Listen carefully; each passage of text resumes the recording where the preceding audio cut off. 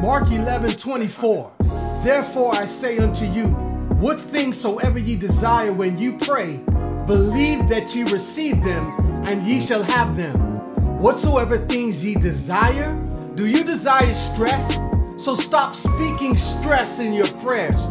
Whatsoever things ye desire, I desire peace. So I'm going to tell God, look, Lord, I need your peace. I desire your presence. I'm going to say, look, Lord, I need your presence. I'm going to focus more on what it is that I desire. And I'm going to speak those things into existence.